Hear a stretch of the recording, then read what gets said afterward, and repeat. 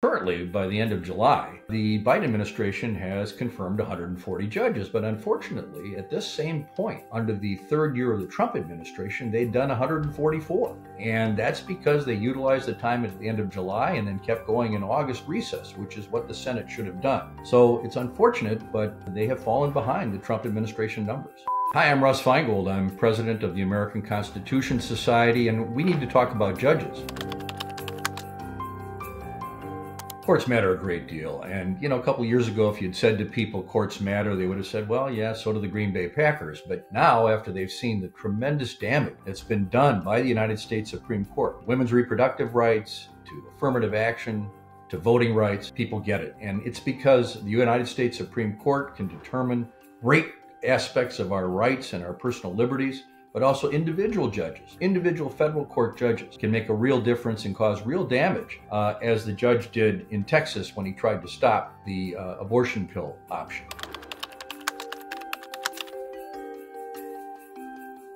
Well, really extremely well for the first 2 years, where there are now some 140 new federal judges, lifetime federal judges, appointed by President Biden. And in fact, the diversity of these appointments is astounding. It's historic. You have a complete reversal from the Trump idea of mostly white males. Something like 70 to 75% were white males. Under President Biden's confirmed judges, 67% are women and 67% are people of color. This is a very important down payment on making the federal judiciary finally begin to look like the entirety of the American people and not just the white people in this country. Well, it's been good for a long time. The problem is, though, that it tended to be what might be called low-hanging fruit. In other words, easier places where Democratic senators were involved and wouldn't object. But now the challenge is becoming greater because the Trump people and McConnell were willing to stay in for the August recess in the third year of his term. And unfortunately, Trump's numbers are finally going to surpass the numbers that Biden has been able to do at this point. That can be reversed. But unfortunately, this nice lead they had has evaporated, and that's regrettable.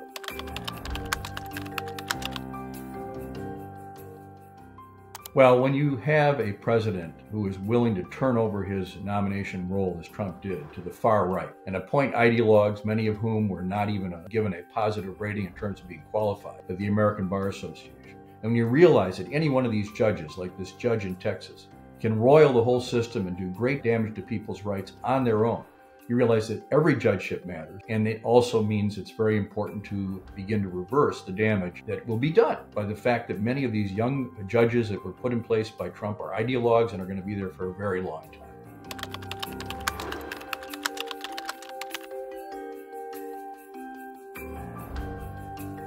Oh, it's definitely doable. It depends on the commitment of the White House to make enough appointments, which they are trying to do. The Senate can't do anything if they don't have the appointment. But the Senate also has to devote real time, both in the Senate Judiciary Committee and on the floor of the Senate, to actually approving people. They've shown they've been able to do this in recent weeks in certain cases, but that means making sure they expand the calendar. That means being in session more, longer weeks and more weeks, including all the way down to the beginning of next year and then even into the election year. The goal here should be to surpass the Trump numbers for 4 years, 234. That can be done, but they can even exceed the 187 of the third year if a real effort is made. And it should be done because you're not going to pass a lot of legislation with what the House is doing in its situation. So this is a valuable and useful thing to do this year.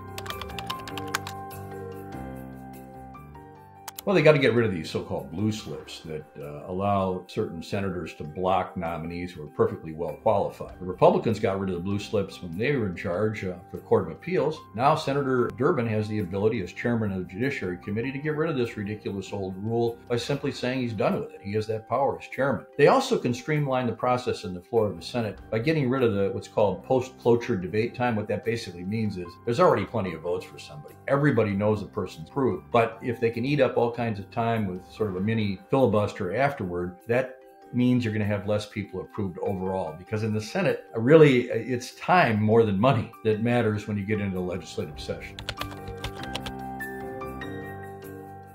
They certainly will be, whatever happens. He has an opportunity here to have one of the most historic administrations ever, probably the most historic with regard to diversity, but also in terms of changing the face of the judiciary to reverse the damage done by the far right under the work of Trump and McConnell. It kind of reminds me of the great legacy that Jimmy Carter had with regard to judges, where he may not be known for certain things, but one thing he got done during his 4 years was doing things that were historic with regard to a progressive and a diverse judiciary.